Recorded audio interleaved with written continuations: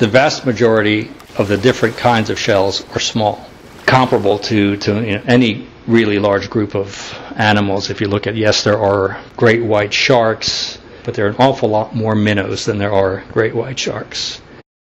Estimates range from anywhere from 70 to 120,000 known species, and easily several times that number that are species yet to be described and discovered. Collection of mollusks here at the National Museum of Natural History, Smithsonian, is the largest collection in the world. It's well in excess of 20 million. Cowries are probably one of the most collected groups of shells. People who collect seashells really like cowries, and a lot of people specialize on cowries. So they're disproportionately represented historically in what's considered rare and expensive shells, and have been through the ages. These are golden cowries. They're quite popular. These first came to Europe in the early 1800s during the era of exploration, and originally came from Tahiti, where they were worn as ornaments by the people of Tahiti. And you can see the ones in our collection that were actually worn as ornaments have little holes drilled in the edge. There was a certain lore and mystique that came with these shells. This is a species that is native to the waters around Korea.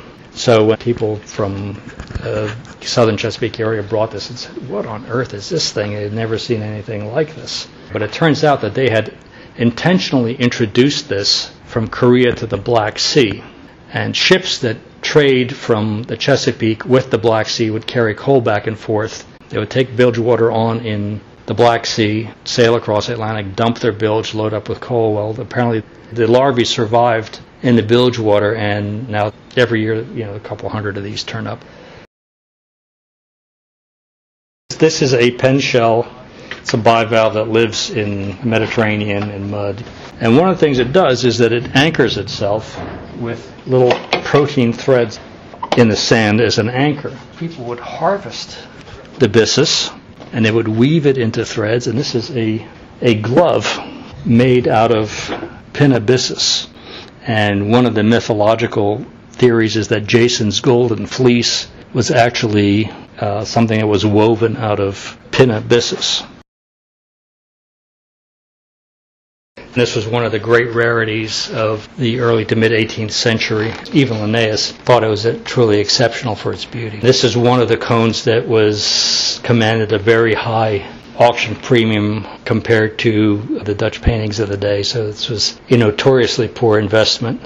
Some of my friends who are divers, they say it's really amazing. Said you can come to the same place at different times. If you go at dusk, you'll find 2 or 3 different kinds of cones. If you come back to the same place after midnight, you'll find 2 or 3 different kinds of cones. And if you come back to the same place 4 o'clock in the morning, right before dawn, you'll find yet a different assemblage of cones. Apparently they work shifts.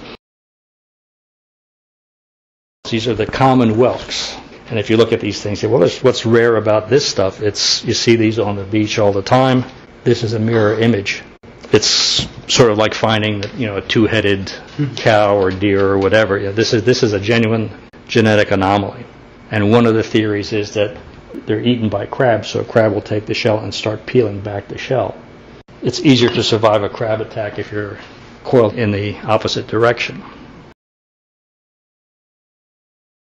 Because of their habitat, they're quite difficult to collect. They tend to live on steep, rocky surfaces. So with a submarine, you just sail up this surface and you see them with a light and you just reach out and pick them up.